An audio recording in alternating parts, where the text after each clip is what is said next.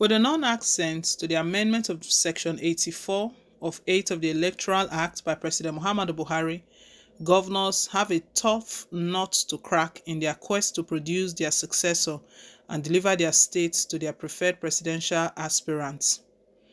Vanguard gathered that some governors are lamenting their imminent absence at the primaries unlike in the past.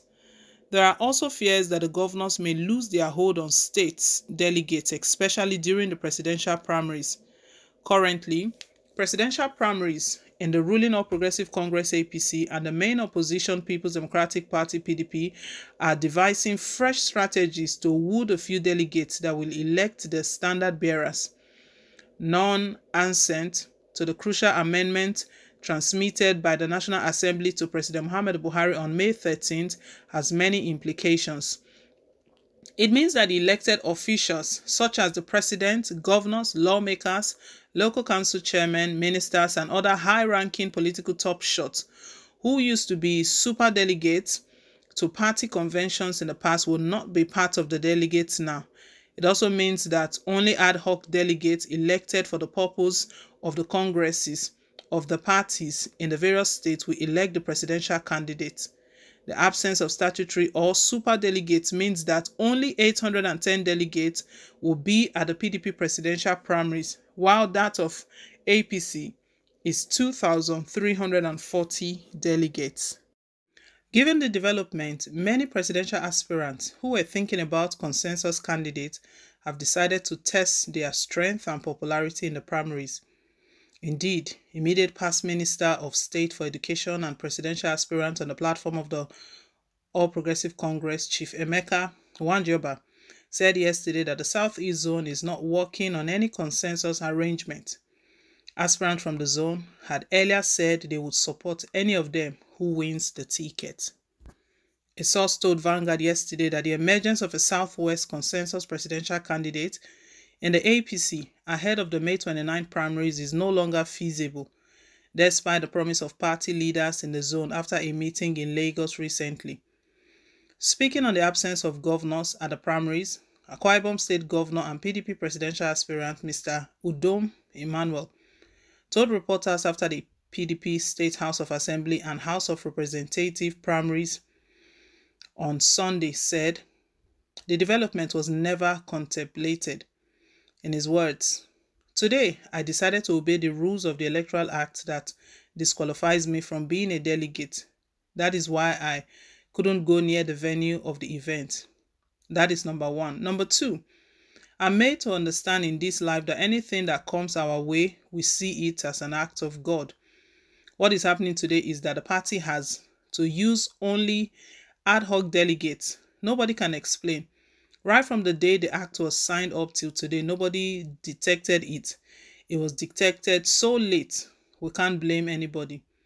We can only see it as an act of God, and that is how it is meant to be.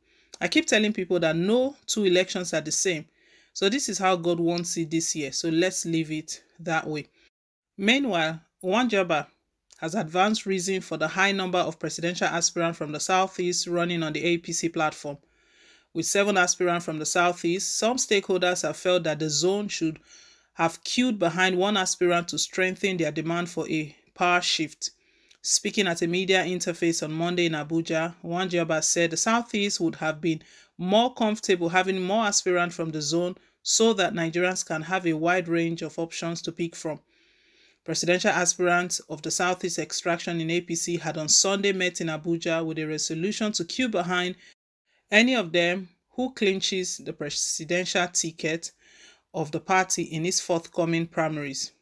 Demanding that the ticket be ceded to the zone, the aspirant commended Nigerians for their support and commitment to having a Nigerian president of Igbo extraction. The meeting, which was hosted by Senator Rochas Okorocha and chaired by Dr. Ogbonaya Onu, had 5 other aspirants in attendance. They were Chief Ike Obasi, Mokelu, Senator Ken Namani, Mrs. Uju Kennedy, Ohanaye, Governor Dave Umahi, and Nwanjoba. However, Nwanjoba said even though only 7 of the aspirants are from the Southeast, party delegates have a sufficient range of options to choose from. He said, the Southeast does not want to arrive at a consensus. Southeast wants to work with Nigerians. We're very disappointed. We thought about 10 to 20 people from the Southeast will buy these forms so that we can make a case. When you are making a case, you can make it one way. Let all of us come out, men and women, and say yes, we believe in Nigeria. We have only 7 aspirants, and that is very small, but I'm sure that out of these 7, we have those in their 70s, we have those in their 60s, and we have those in their 50s. We have every type you need. Nigeria must have the full breadth of Igbo diversity.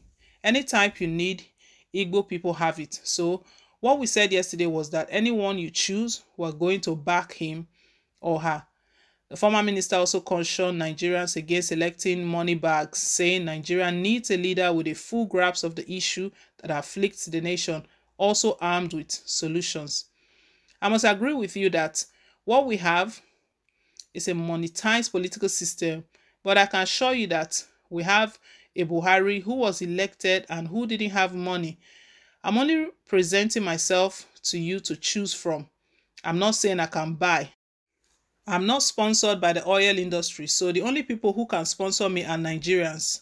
3,150 people made contributions and we bought the forms. So I know if Nigerians are willing, once my party selects me, APC will be speaking to 90% of the demographics of Nigeria, speaking to the 70% of those who are below 50 and who believe it is possible to vote somebody who is 55.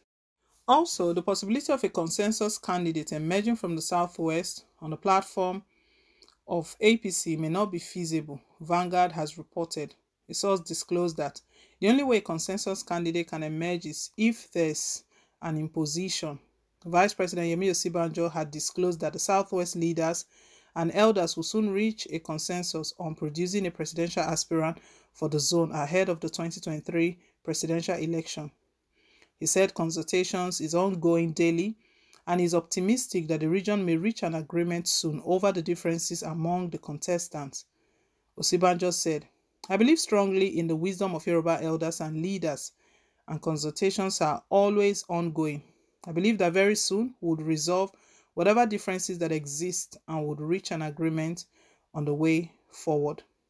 However, a source familiar with the workings of the APC said, the contest is looking tight. An aspirant from the zone may not step down for others.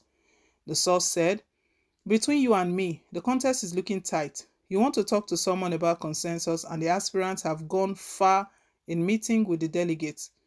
As an aspirant, you have an idea of the number of delegates who have assured you of supporting you at the primary. At that point, a consensus arrangement cannot work. That is what I have read and seen. Is it the vice president who has gone round the states of the federation and getting assurances, whether genuine or otherwise? You will ask to step down for someone else? If you have been doing that and someone or groups are asking you to support the consensus, would you agree to it? If you look at the race now, the game is narrowing down. Consensus is not impossible, but what I'm saying is that it is going to be tight because aspirants have gone far in their campaigns. The source further noted that imposition of any aspirant may affect the fortunes of the party, insisting that only leaders of the APC who are not interested parties can make the move for a consensus. The source said the only way consensus can work in the Southwest is if there's an imposition or if you ask the presidential aspirants to go and choose among themselves. If you say one aspirant should step down for another, it will be difficult. On his part, National Coordinator and Director General of the Asiwaju 2023 presidential campaign, Senator Kashim Shettima, described Bola Tinubu as the most suitable and qualified candidate to rule the country among all the aspirants. He said the former governor has sacrificed a lot and contributed immensely to the survival and stability of the party right from the cradle to its infancy and maturity stages obediently. He said Tinubu has the determination and commitment to serve Nigerians diligently and remove the country from the shackles of insecurity and underdevelopment.